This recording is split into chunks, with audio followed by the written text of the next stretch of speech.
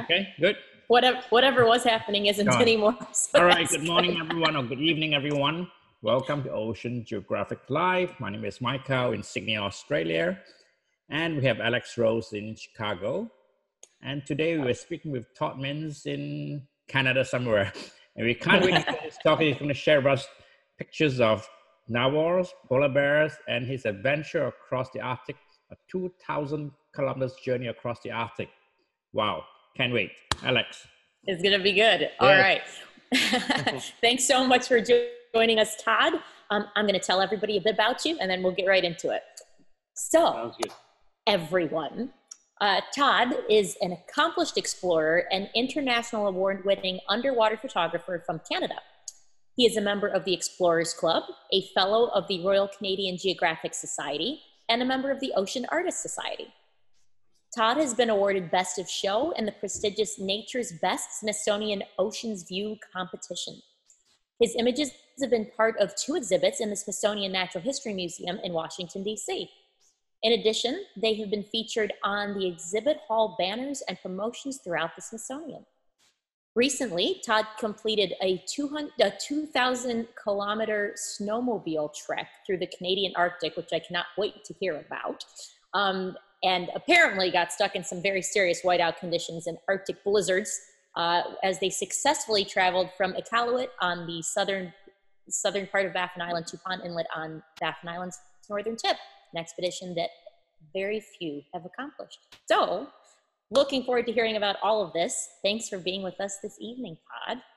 And I see you've got a grizzly bear behind you to start us off.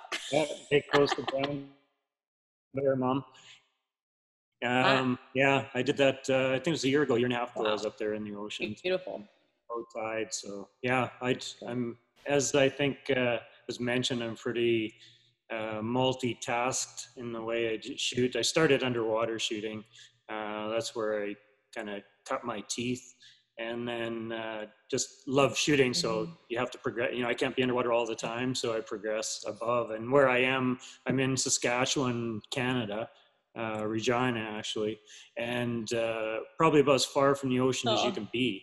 And people always ask me, they're like, but you're an underwater photographer, like how's that work? And I said, well, actually I probably credit my area for developing my skill set, because being so far away, we're doing lake dives. I actually dive mastered locally for about 10 years. So every weekend I was out diving, and the conditions are like no viz, silt bottom, you know, you got to watch your fin kick. So I'm a frog kicker now, like crazy. And buoyancy control is like paramount. So as a photographer, I'm very keen on ensuring that I'm not damaging anything anywhere. Hopefully leaving it better than when I left it if I can in some situations. So I think it's assisted me greatly in that aspect. And then from that, where I'm from, tying into the Arctic, we have winters here that can be downright nasty. Summers we were, you know, what were we, 30 Celsius today, I think. So wow, we can be plenty warm and hot, and we can be minus, if you want to factor in a wind chill, we've been in the minus 60, minus 70 range. And it's even worse than by me. Yeah, so in those conditions, I got crazy and decided to get ice diving certified, and did some ice diving here, and that, as we'll see as we go forward, served me well in the Arctic, diving under icebergs and the ice up there. So I think I've got or anyway, maybe a short history. How I got started was underwater shooting, and everyone, you know, friends are always great at complimenting you on your images and that kind of thing. And I'm like, yeah, that's great, you're my friend. So I entered a competition in San Francisco as an amateur, and thought, great, entered it, and friends happened to be there speaking. And I got this call and picked up the phone one night. I remember I was in my basement in the first competition I'd entered, and they're like, you won. And I was like, I won? What'd I win? And she says, everything. You won everything. And I'm like, what do you mean everything? She goes, first, second, third honorable mention in macro, first, second, third honorable mention wide angle. But she said, on top of that, you won best of show overall, not just the amateur category. So I figured might be onto something here. So I started entering a few more competitions, which is what led me into the Smithsonian. A shot that was in the Smithsonian won 3 Best of Show in competition. Wow. And that's great. I was fortunate to have shot that with some pretty amazing photographers in their own right, who certainly inspired a lot of people, David and Dubélé and Jen Hayes. Yeah. They were the first ones to see that shot after me. So oh, cool. Kind of a neat connection up with them, and they've been like great friends and great help throughout that development, because that's kind of where I was starting into everything at that point. So neat. Yeah, they're always super supportive. Yeah, it's great. So cool. I know we've got some slides, and one of the things you mentioned, so I was asked to become a member of the Explorers Club, which I was extremely honored, because just when you look at the individuals that are part of that club, you know, first Everett Summit, first Man on the Moon, first South Pole, first North Pole, those kind of things. And I was like, really? And to be honest, when I filled out the application, I really did it kind of quickly, thinking, yeah, this isn't going to happen. I just filled it out and sent it in, and then I was accepted. And the main reason that I was accepted is some of the first slides that I've popped up with regards to an encounter I had with bowhead whales in the Arctic. Yeah, I'm going to put those up now so everyone can see that. I'm going to switch over to the PowerPoint. There we go, and here we have it. Oh, and there's you. Ha-ha. No. Oh, well, that looks warm. It's frosty. Very refreshing, I'm sure. Yeah, the Arctic water, actually, because it's salt water, can go to about -2 below freezing. So there's a lot of things like the exposed portions of my face right there. You have to pay attention to that when you're diving up there. Or snorkeling, and there's a lot of other aspects that are critical, because we're entering the water from the flow edge, and what the flow edge is land fast ice, and it's up against open water, and the open water has pieces of ice that have since broken off, and they're moving, right? It's the ocean, there's currents, and so you have to pay attention when you're in there, so that some of the ice flows are not essentially coming up over top of you and blocking your exit. A lot of unique aspects to diving / snorkeling up there, but it's pretty amazing. Although the spot I'm in right there, it's about 3,000 feet of black water below, but there were narwhal like crazy. But we'll get to that in a bit, I guess. So. Definitely. I think the next slide. So this is bowhead, and as you can see, it's shallow water. So the bowhead's on the bottom, and then you can see the surface reflection. And what we were cruising along, we were actually looking for polar bears. We were hoping to get in the water with polar bears and shoot them. And we just finished getting out at a old Scottish whaling hut.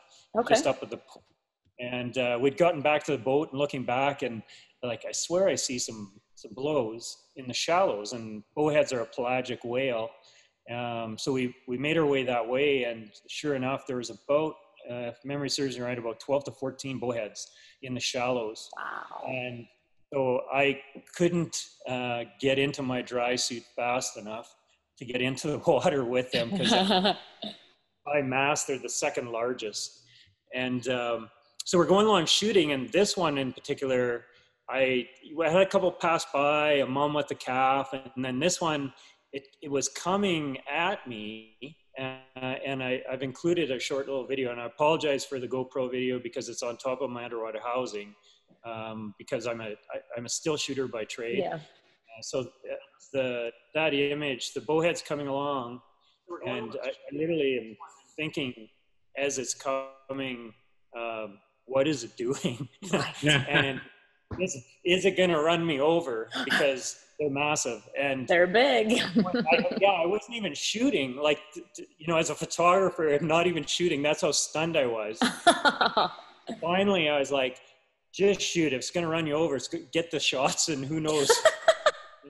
So this shot here, they shot from the boat, and that's me just after that shot, and that's just the tip of the whale's nose. It come up, but Wow. it was swinging. I still see it visually, and so it turned, and as it turned, they have a massive tail, and the tail was coming towards me, and I still remember kind of moving back from it as it came in, and as it swam past, I looked, and there's this black piece in the water. It looked like latex, so I grabbed it. Huh.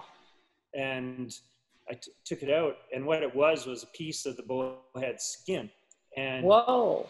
what the bowheads were doing is they were essentially, they call it like rock nosing. So they were rubbing. So orcas in BC do that. They have some known beaches. So the bowheads were rubbing, and in doing that, trying to slough the skin off. And following this encounter, we're chatting with some scientists, I think they were on the West Coast, and they were saying that, you know, they always assumed that they were doing this, but they never had any documented evidence of it. So my understanding is I have the first documented proof of them doing this rubbing behavior in the shallows. And I still have the piece of skin, actually. I kept it in a jar. Really?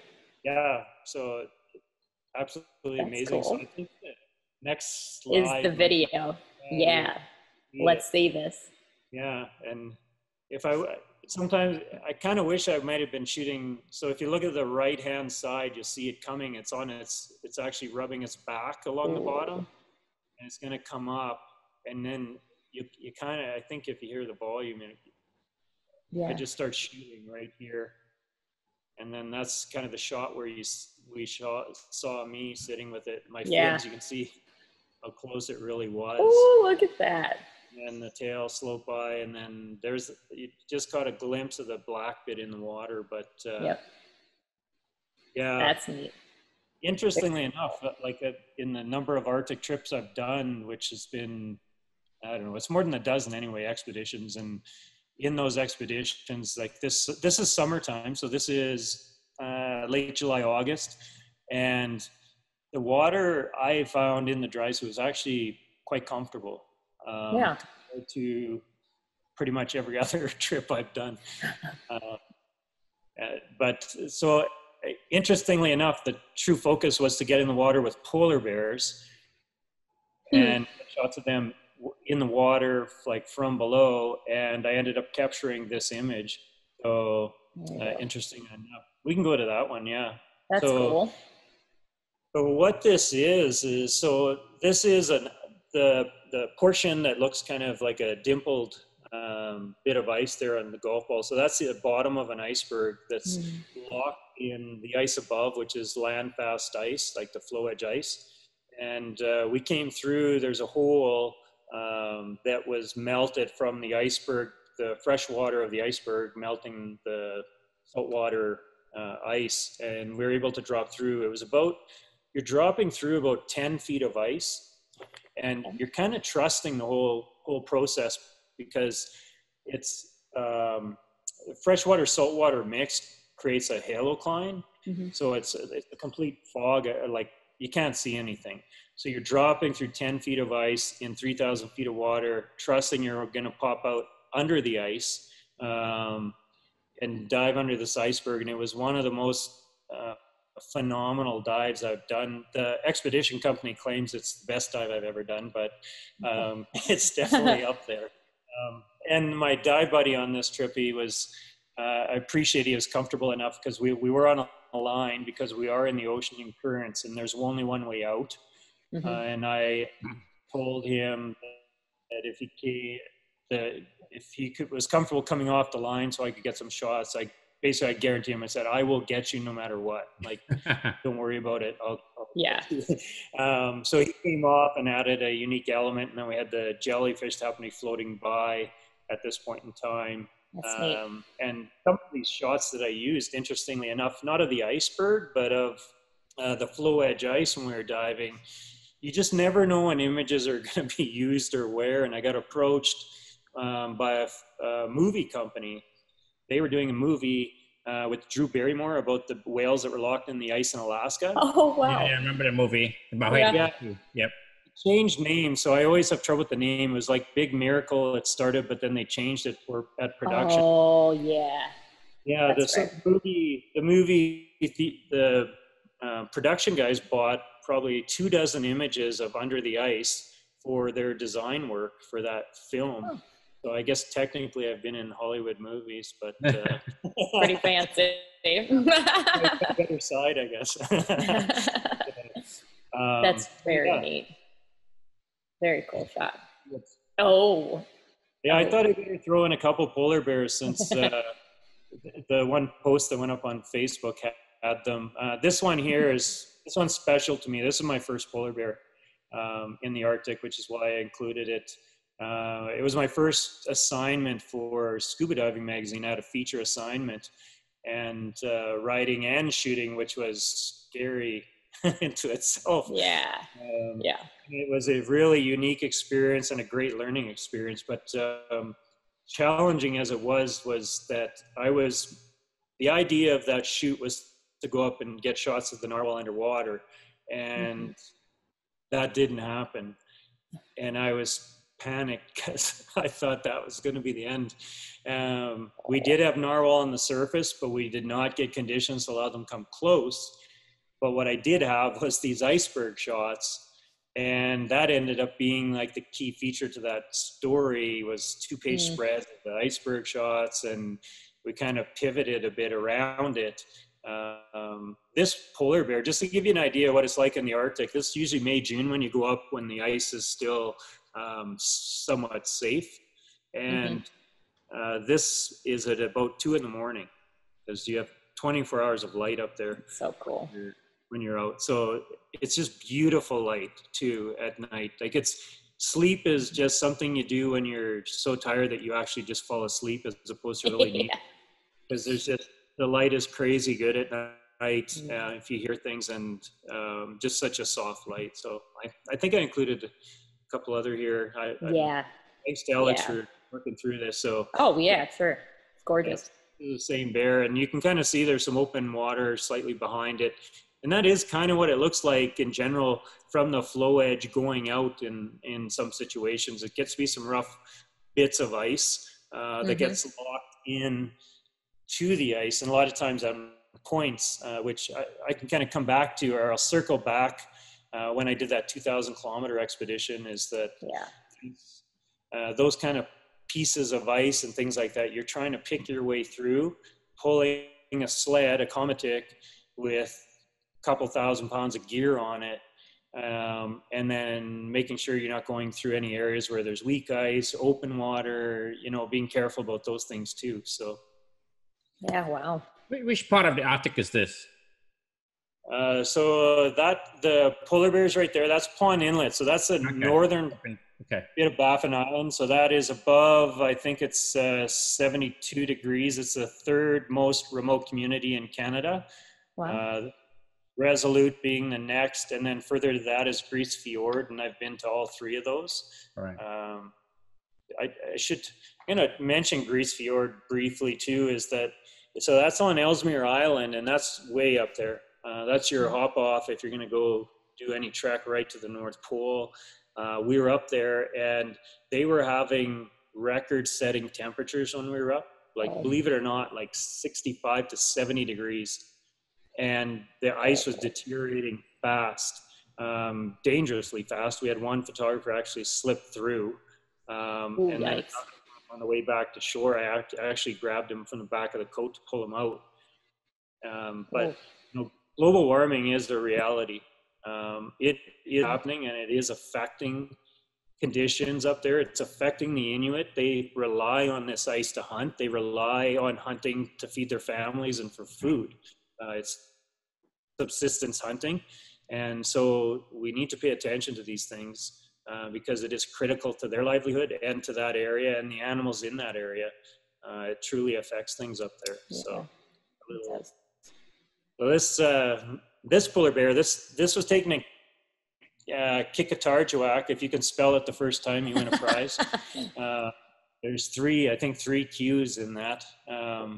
This bear was sleeping, came down to see us, and we were in a boat. This was the same shoot as a bowhead, and we pulled up to the shore, and the bear was right on the shore, and I was shooting, and I remember the guide saying to me, he says, "Todd, how are we doing?" And I said, I calmly, because I was at the bow of the boat, I said, "Well, the bear could jump from there to me, so we might want to back up a little bit." Wow. This is not, That's so this cool. is like just a slight crop. Mm-hmm. That's how close. So Wow. it was pretty intense. This was and the reason I said that too is this bear went from good bear to bad bear. You got to pay attention. The ears dropped, so I knew that the bear had switched. So anytime you're going to be close to any animal, you have to pay attention, because you do not know what's going to happen. And I've been, as we were talking before we came on live, I've been close to a lot of animals, fortunately. I love it, but I always tell sort of non-experienced people when I'm speaking at exhibits and things like that, that's not something you just do. You don't just go out and get close to animals. There's a lot of sort of education and attention and those kind of things when you're doing it. So, Wow. Let's see what we got next. Ooh, snack time. Dinner time. Yeah, that's actually a narwhal carcass. So I thought we'd include that a little bit as a, because that's definitely. Wow, crazy. Fighting off the gulls. Yeah, they're in there for sure. Yeah. That guy came over to us not too long after. Honestly, I want to make sure I don't forget, but all these things I do, I can't do without the help of knowledgeable Inuit First Nations guides. They are incredibly knowledgeable and talented, and I've learned so much from them. And in this situation, when that bear came over, the guide's the first one standing there in front of everybody, and I have huge respect for them, and I take it as a badge of honor that I've become friends with all of them after, still on Facebook or wherever. I really value their skill set and what they do to allow me to get these images and help tell the story of the places I go. Definitely. Yeah, couldn't do it without them. No, absolutely not. So there's those fancy yellow fins again. Yeah, you're very recognizable in those. Well, and actually circling back, that's why I got them, was the dive conditions here were so terrible. I needed something when I do the frog kick so that students could see me as they were following along. That's why I have them, to be actually, but they are very noticeable too. So yeah, it looks like it's my best side there too. So, there you go. Since there's a narwhal just doing a dive, and so what's occurred is we've come off the flow edge, which is behind me, and then all that ice you see out in the background is drifting ice that moves in and out and wherever throughout the current. So what's occurred here is this little pool of water's opened up. The narwhal come in up to the edge because they're following the open water, and they can make dives underneath the flow edge down in search of food. So this has provided this opportunity, and this was a successful expedition with narwhal. It is not always that case in terms of getting in the water with them, and this one was phenomenally successful because I do know that there's not a lot of underwater shots of narwhal out there. I know certainly Paul Nicklin has some amazing imagery of that. Yeah. And I've met Paul more than once because he's lives in Canada, and have huge respect for the images he captures. But so amazing. I think I've included a few. It was difficult to kind of which ones to include. So they are the unicorn of the sea, and it's just crazy. They never get less weird. Every time I see them, I'm just like, this makes no sense. Well, and so cool. It's the left tooth of the male that spirals. I have been fortunate enough to actually see a double tusk whale. Oh, really? it's rare. Like the guides were going Wow. ballistic when they saw it. It's rare. So that was pretty Wow. special to see that. And the tusk, you know, they still, I think they're getting more information in terms of the use of them. And I think they, you know, the things I've seen, they're checking the salinity of the water in terms of know if the water is safe or not. They don't use it as a weapon, is what I've read or seen. I've also seen that when they rub tusks, it's a way of communicating, but it spirals. You can kind of see the spiral in it as it goes out. And they, you know, I like a lot of photographers, like, well, what's your favorite subject? And I don't like to say that, what is, because I usually what I say is whatever's in front of me. That's my subject. But these guys are by far one of my top favorite things to shoot. I feel very fortunate to have been able to see them on more than one occasion. They're just so unique. They're only found up in that area. So pretty special. Yeah, that's incredible. That's wow. A little tail shot there, and a couple others in the background. You kind of see the tusk. The tails are unique, and I guess a little story about the tail. So to me, the tails kind of look heart-shaped when you look at the loop through the through it. So my wife and I, we've been married for, it's coming up 6 years here in just over a week. I hope I don't forget. We'll send you a reminder. I actually, I don't know if it'll work to show, but I have a narwhal on my ring. Oh, that's super cool. There's 5 because we have a combined family of 5 kids. So oh, nice. I guess that shows you how much I like narwhal. That's really cool. I like that. Yeah, and just today my wife was saying that she hasn't been up to the Arctic yet, wants to go. She got certified as a diver after meeting. And she's an excellent diver, I actually have to admit. And that's great. She wants to come up sometime, and I think we've got to find her narwhal since her ring has the same match to it. So required. In terms of the things I do, and I quite honestly don't always tell her everything that goes on these trips.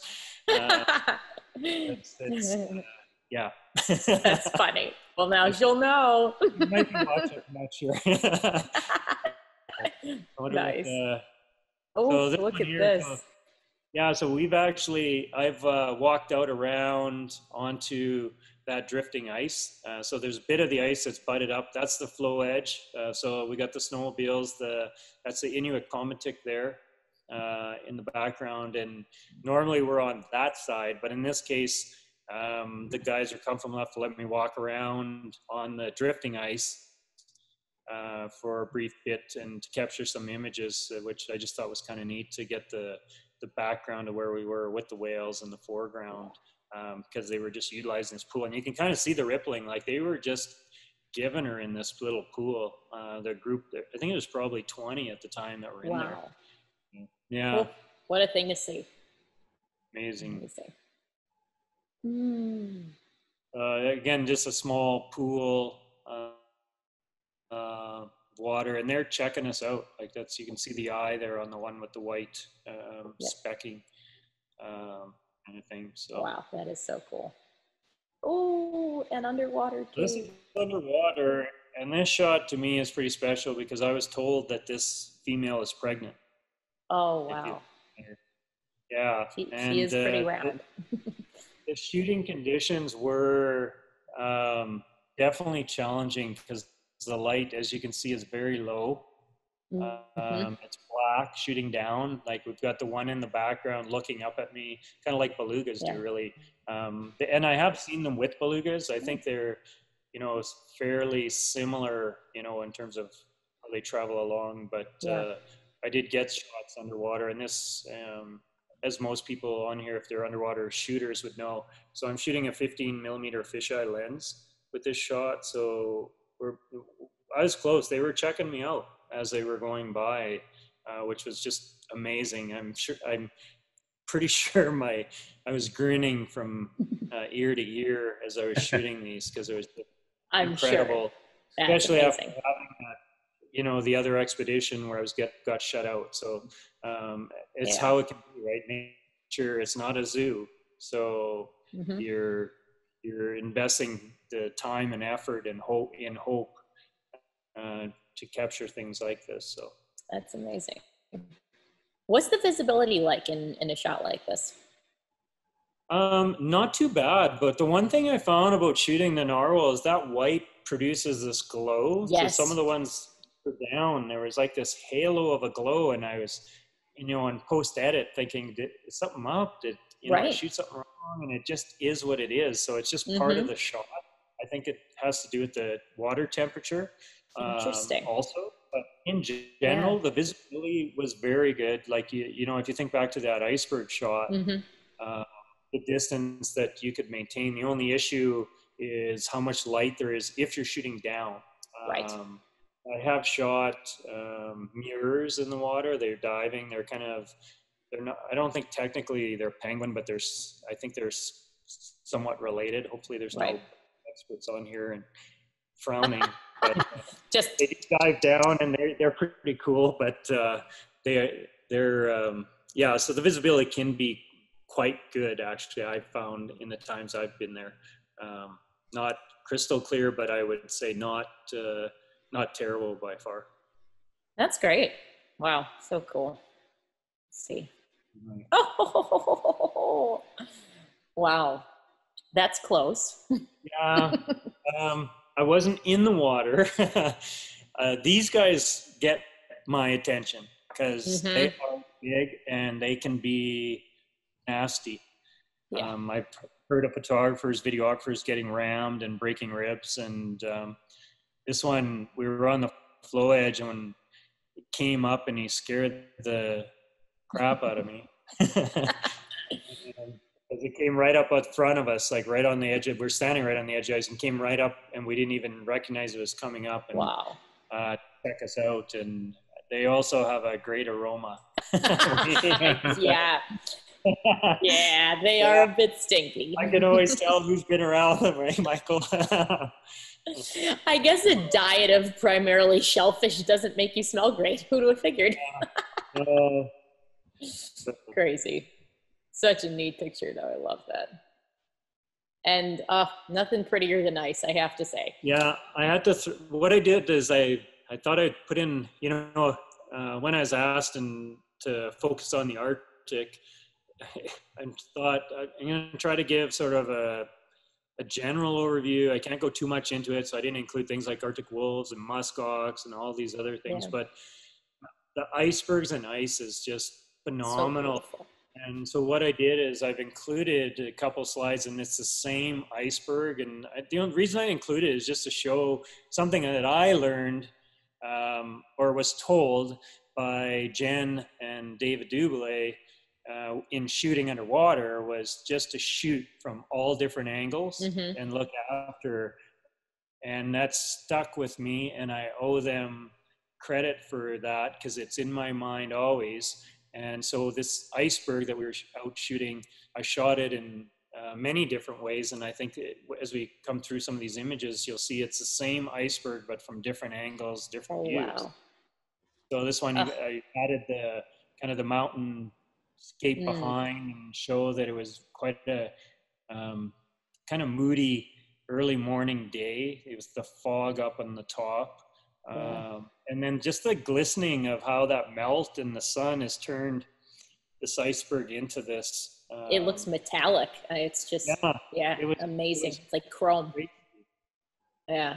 Oh, beautiful. Oh, and you can see the same, you can still see the same pieces, right? Which kind of shows you it's the same pieces. Yeah. And then the sky is changing, right? Like you got to just keep thinking as things are going along that the conditions in the sky is always changing. The water is changing. Now there's, you know, sometimes there's a little ripple, sometimes it's flat. So just constantly working. Now, icebergs also can be dangerous because they roll and flip and crash. And I've had 2 crash while we've been extremely close to them. Which is, you got to be careful because, you know, at least 2/3 of the iceberg is under the water. And the one shoot we were doing where it did crash, we technically while we were in the boat on the water, we were technically on the iceberg. Oh, wow. Crashed. Right. I didn't include, but I got a progression of images as the boat is hammered and we're kind of speeding away from it. Wow. From the wake and the crash of the ice and everything else. Because there was a little waterfall coming off the one side, which is why we went in so close. So again, you know, these things happen. Yeah. So, yeah. Oh. And then another slightly different angle. So yeah, cool. Always playing around with the textures and angles and things like that. So in the sky behind, just the color, the beautiful. gray. Cool. Yeah. I always love those super dense veins through the ice that are like that clear, crystal clear blue. Oh, it's just so pretty. Yeah, really the beautiful. Blue. I didn't include shots. I did shots just of the veins. Yeah, same thing. I fully agree, Alex. I love that color that they upload. And then if you can find like the one that I found where the sun was kind of behind and coming through it a bit. It's just, you know, there's just the diversity of things to do and shoot in the Arctic. It's just unbelievable, right? Like there's always something to shoot, always. Like the landscape, the icebergs, the animals, the people, the water, it's just nonstop. Amazing. If you're willing to handle the conditions. For sure. Oh, it's such a great spot. Oh, so I'm thinking we're getting into the 2,000 kilometers trip now. Yeah. So I thought I'd include a map. I guess this is part of my proof because I didn't include shots of the speedometer, but I have shots of those too. But or odometer, I guess I should say, speedometer, odometer. This was my GPS tracking that I had running at different times. And so from the bottom portion, it was a Iqaluit. And what happened was I did this trip in 2 legs. And the reason I did it in 2 legs was I was booked to go to the Explorers Club ECAD annual dinner for the first time finally. It's a good party. I had tickets and I got asked to come on this. And so, so I headed up and we started out from Iqaluit and we went, I can't recall how many hours, and we had to turn back for whiteout conditions. Whiteout when you're on land is death because you cannot see anything. So we actually had to turn back to Iqaluit. The next day we headed out again, started making our way, and the conditions were still challenging. And our guide on this first portion, Luasi from Pangerton, he is phenomenal, snowmobile driver, and he actually flipped his sled because he didn't see the piece of ice at one point where we were going on this track. So we're kind of checking out some new areas. So we headed from Iqaluit to the Cumberland Sound area when we set up camp in a couple places, and we were picking through some areas there. So it wasn't the direct hardcore straight line trip like the second portion. And what I was fortunate enough to see in this was some old whaling camps, and throughout this trip also one of the last outposts when the Inuit were forced into communities, and one of the last outposts that they existed at. The whaling camps basically is more the metal that's only left, so it's not like you're seeing other than the Scottish hut, which was made out of stone, the other camps, it's just metal bits now. Like it's been, I guess, about 100 years since whaling? Yeah, yes, that's about right. Yeah. So I made it to Pangerton, and then flew to New York, flew home, made some change, and flew back up and did the next leg. Oh, so exciting. Yeah. So what do we got next? Did I include so there just a little more detail? So you can kind of see the difference. So we're going over land and ice, Cumberland Sound being a large piece of flat ice there, and we're always looking for polar bears and tracks and whatever else we can see. When we got over to the second leg, which is, I guess, it's kind of the lowest block on the far right. That's Kikatarjuak. That's where the bowheads were in the summer. So I've been there a few times. Beautiful community. So in that trip, we're going, there's routes, so you can kind of see the like little finger pieces. So we were going over land, over ice, over land, over ice. And what made this trip grueling was in many days, they were probably 16 hours on the sled. So basically, wow, you would go, you would do your 16 hours, pulling a couple thousand pounds of gear behind. Then you'd get to where you're going. You'd have to set up tents and camp, cook your food. During the day, most days, pretty much just ate a bit of trail mix and had some tea and a pee break kind of. We were running. Those are long days. Yeah, we were running behind because of the schedule. So it was day after day after day after day. So most days were anywhere from 200 to 300 kilometers travel. Wow. Just to give that into perspective, like the 2,000 kilometers, anyone that's in Canada, I guess, would be going from where I live over through Banff National Park, the mountains, to Vancouver.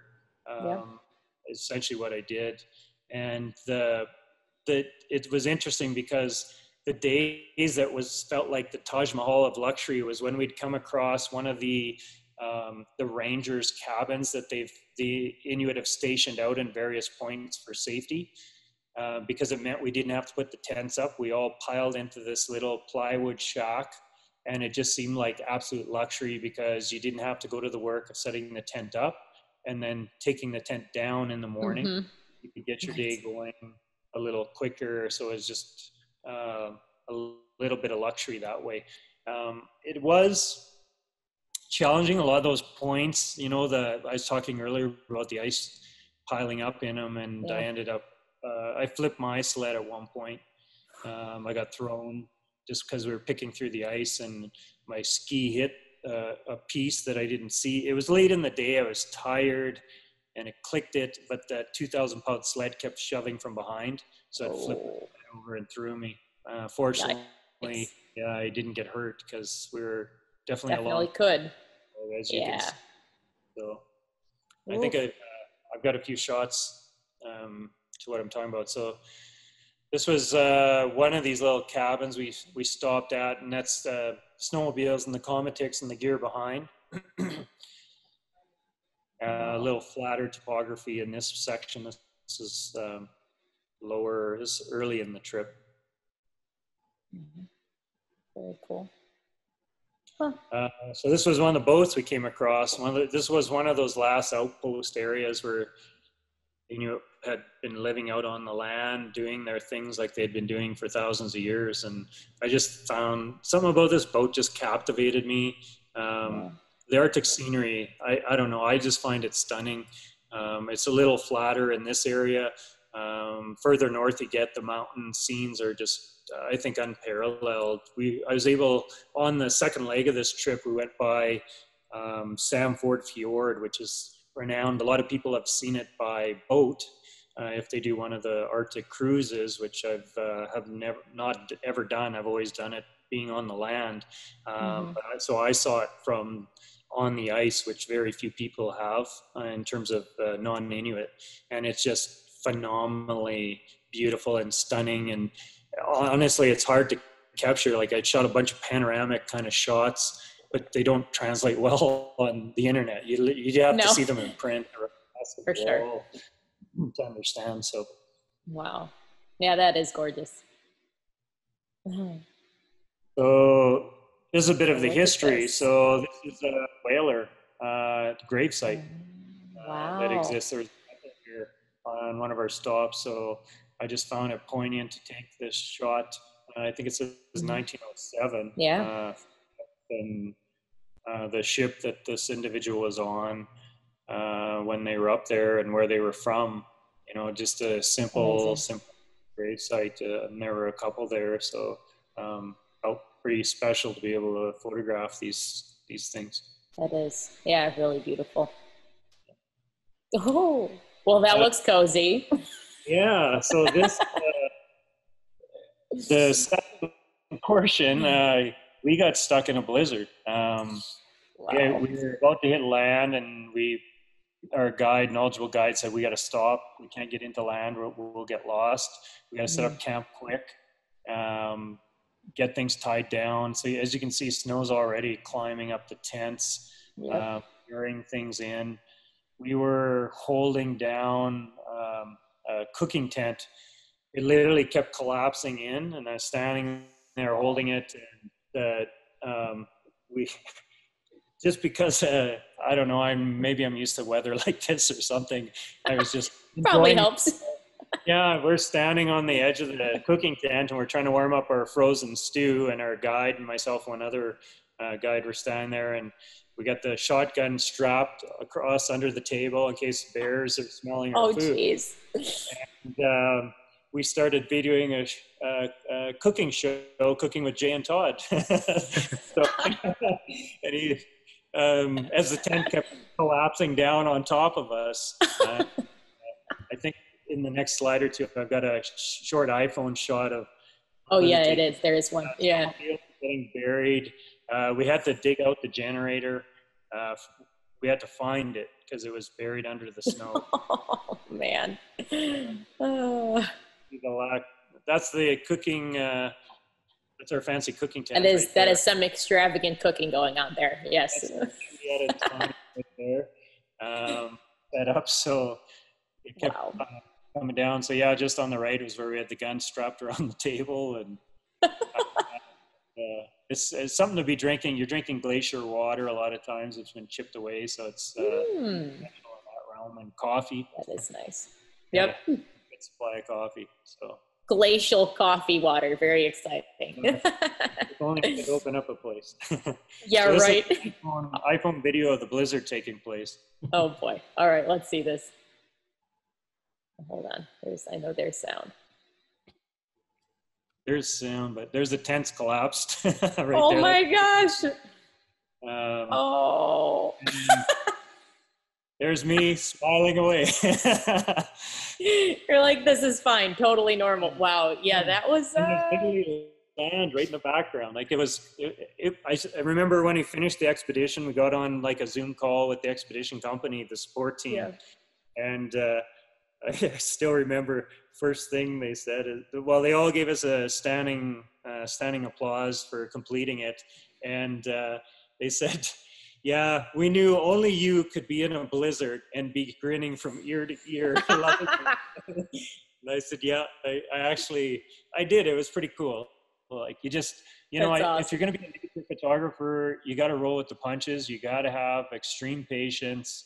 Because it's just everything and anything gets thrown at you, and it's how it is. So I tend to just kind of go with it. Sometimes you get a little tired and snippy, but 16-hour days, and then that doesn't include setting up tent, taking tent down, eating. Like you're not getting exhausting. Yeah. Did you train and prep? How did you get prepared to do 16-hour days like that?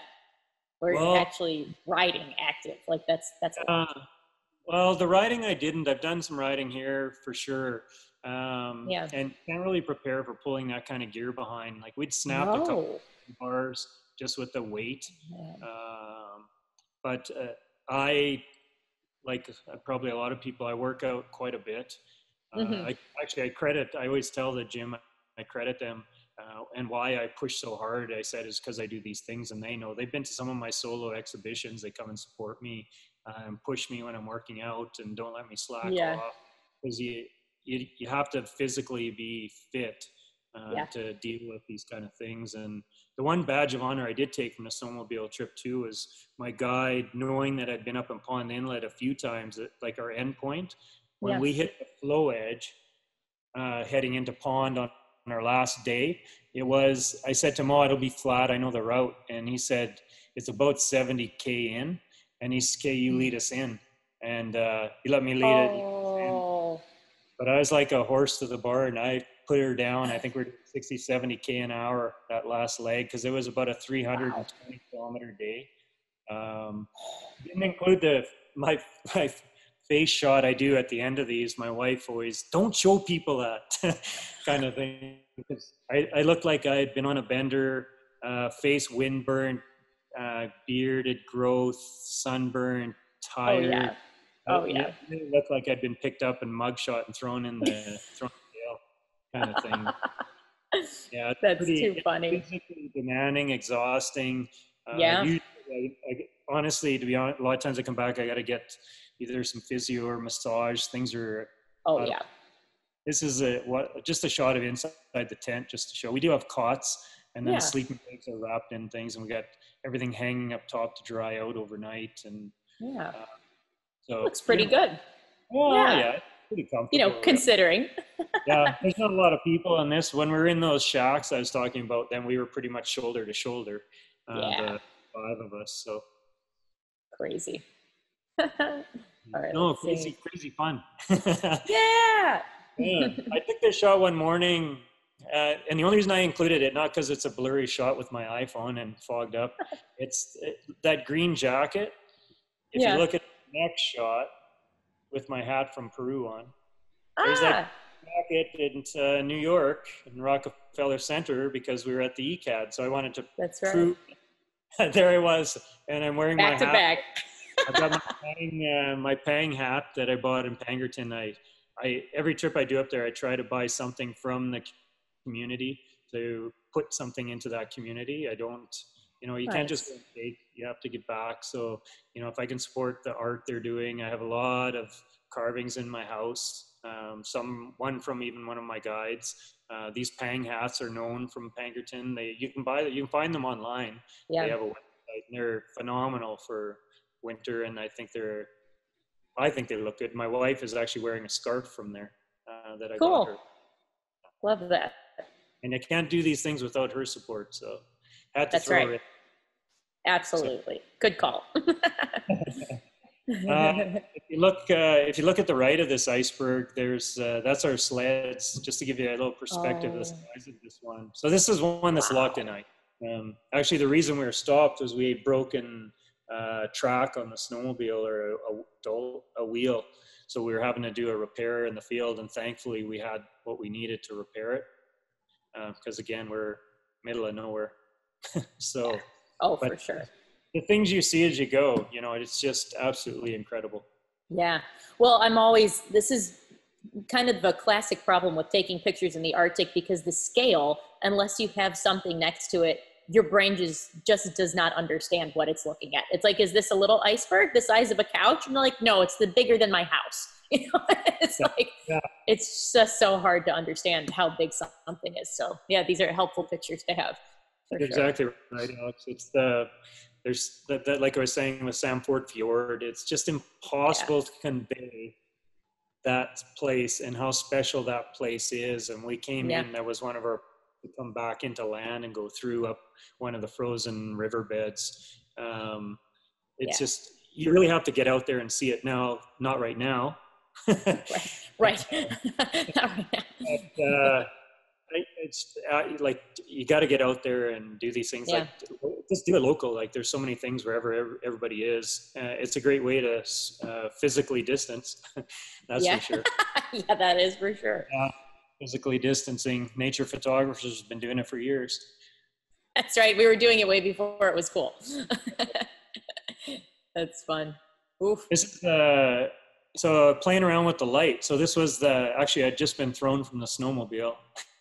Oh. It was this late in the day. So those are actually mountains in the background, but the way the light had dropped and the blue it put onto everything, I just thought amazing. And even at the end of 16 hours on a sled, I still had to think about getting up and shooting, or getting off the sled, walking and shooting this, because I was just in awe. It never ends. The scenery from before with that iceberg, like kind of to now with this.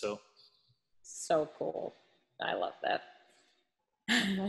This friend, that's me in the black.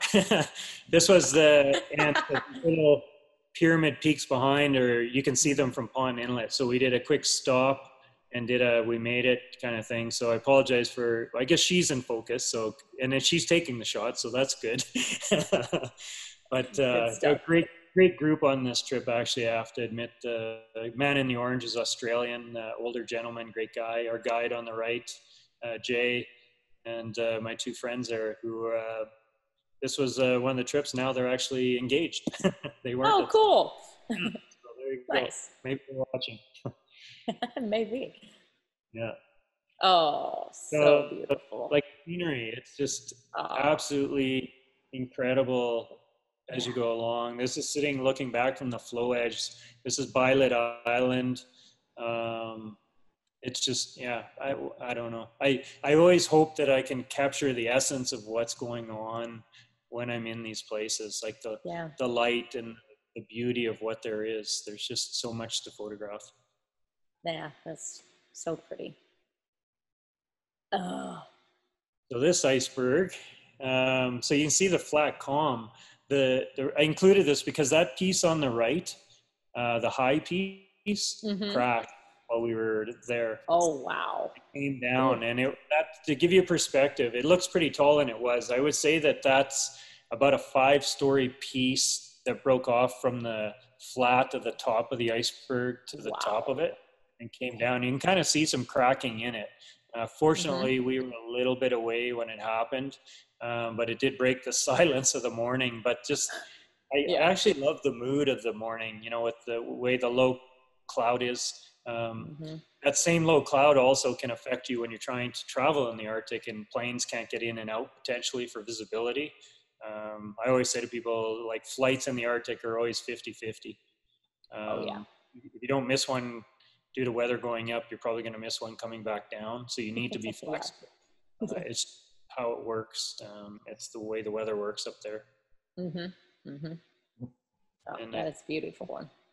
I think this last slide is in Pond Inlet. I thought I'd include one of Inuit who he dressed up. I think he's actually been in some movies, but just cool. I just love the way the light was capturing. They were doing a presentation to us, drumming, and some of the Arctic games that they do. And so he was gracious enough to come outside and let us photograph him with the mountains in the background. And it's one of my favorite shots that I've shot of the Inuit up there, actually.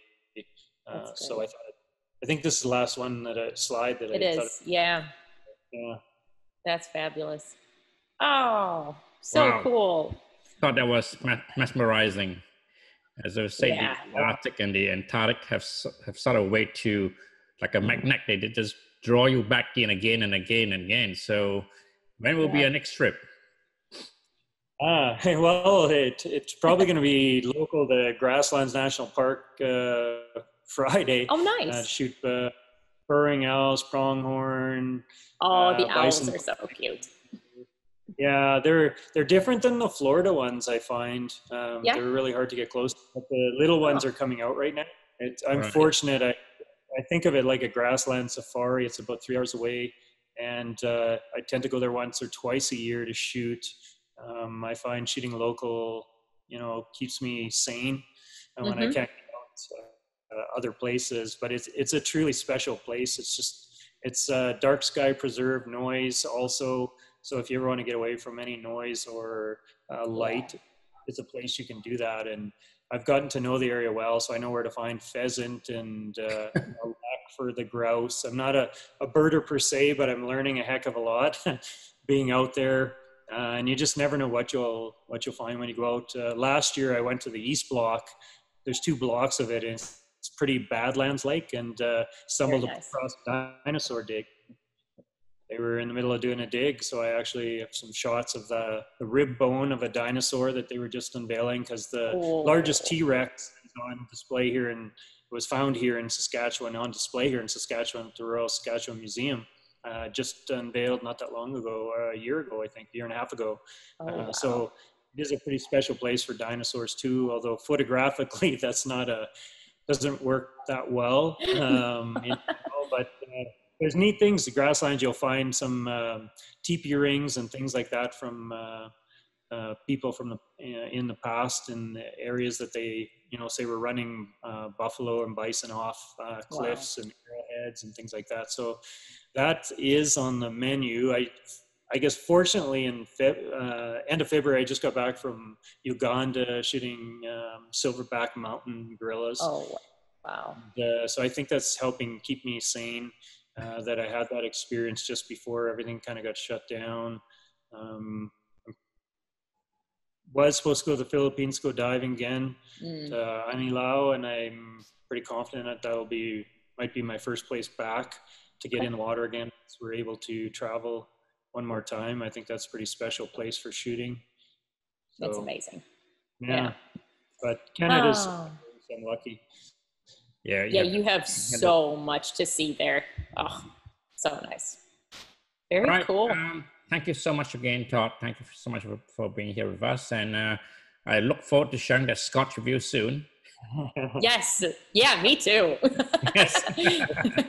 you got no having Scotch without me, you two. Yes. Yeah, I do. Yeah, I think you can't be an explorer unless you actually drink Scotch. I think that's exactly. I don't think you can trust an explorer who doesn't drink Scotch. It worries me. Yeah, I like that. I think that's a good bit. So yeah, I agree. No, it's great. I appreciate the opportunity to speak. It was difficult to narrow down a few things because there's quite a few things that I could have touched on, but I appreciate the opportunity. Thank you so much. Absolutely. Thanks for joining us. Thank you everyone for coming in, and join us next time on Ocean Geographic Live. Bye-bye.